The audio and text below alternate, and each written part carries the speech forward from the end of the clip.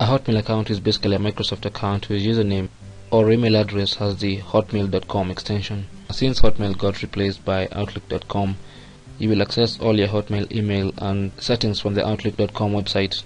And just to be clear, Hotmail and outlook.com are the same thing, Microsoft's free web email service. Now, to create a Hotmail account, you're basically creating a Microsoft account with a Hotmail email address. So you can go to outlook.com from your browser's address bar. This will take you to the outlook.com sign-in page. Now, since you are creating an account, click on sign up now, and this will take you to the Microsoft account creation page.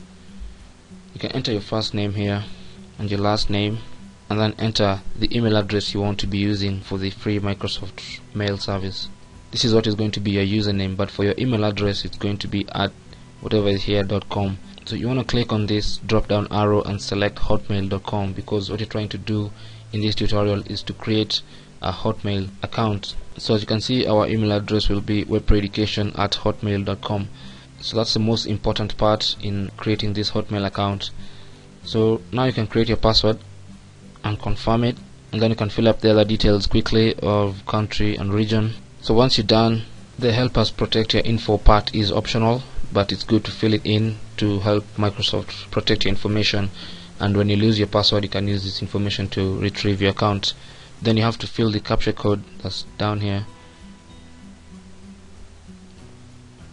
and that's it. So welcome to your Hotmail account, which is hosted at Outlook website, outlook.com. Then you can click on this blue button to continue to inbox. So there you go. So that's your Hotmail account. Your first email is right there. So that's how to create your Hotmail account. Thank you for watching. My name is Chris, webpredication.org.